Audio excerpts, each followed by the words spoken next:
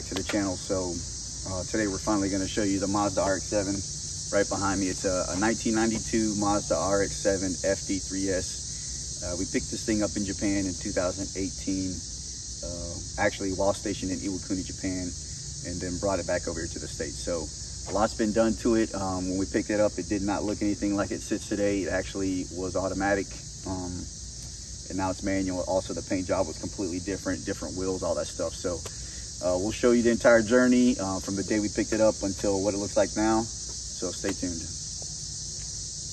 Okay. Stay tuned.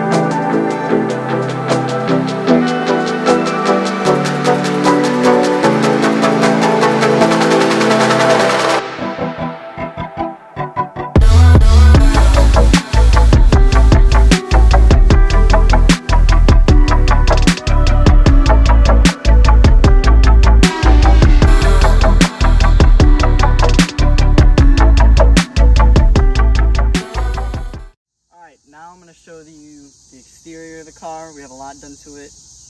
First off, it has a fresh white paint that we got done January of last year. I think before we painted it, it was this nasty gray color and it was all faded from the sun. First off, we have this 99 spec bumper, which looks really a lot more cleaner than the older ones. Here's a custom little duct license plate cover thing that Dad custom made in CAD and 3D printed and then painted. If you come around here. Don't forget about the carbon fiber ducts that we made. I'm not sure if you could see that, but it's a carbon fiber duct for the oil cooler. We'll be making some of these for the Nissan Z32, so we'll show you how to do that.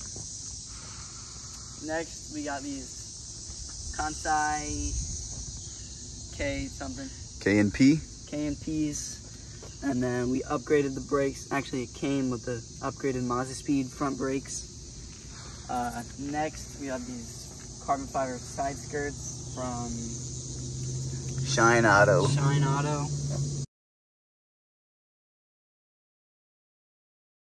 And we have these Nice Ganadors that we painted with the car. We have a nice sunroof, only comes on automatic cars in Japan, pretty sure. But we swapped it over to manual, so best of both worlds. Don't forget about the carbon fiber skin door handles. Yeah, the carbon fiber skin door handles, custom made. Might be showing you how to do that on this channel too. Same company, Shine Auto. What's that called? Rear diffuser. Rear diffuser. And a knockoff exhaust. I've been begging him to change out. Where's that exhaust from? I have no idea. It's the exhaust that came with the car. Yeah. And you got these nice 7's Day stickers, all 3 years. Make sure to subscribe. We'll be doing a video later on 7's Day, New York City 7's Day. That's it for the exterior.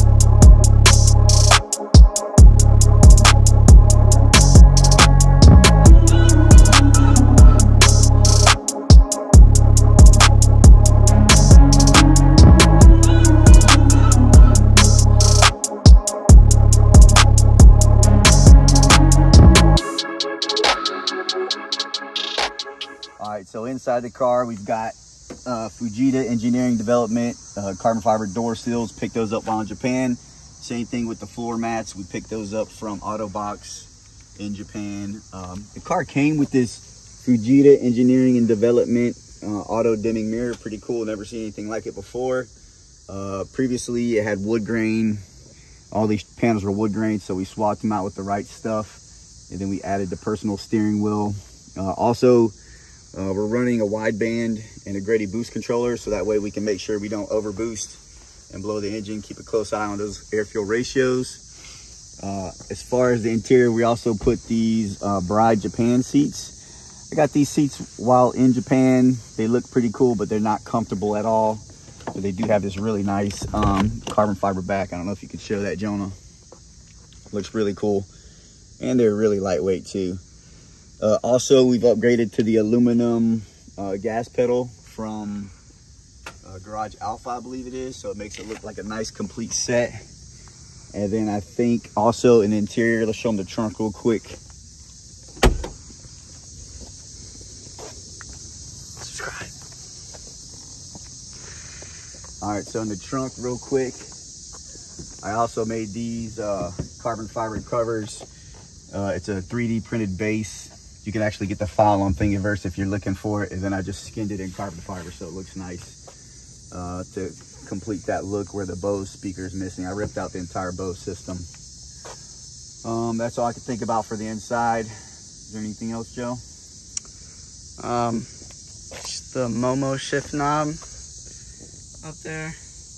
Oh yeah, we put a little shift knob in there. That's about it, I guess.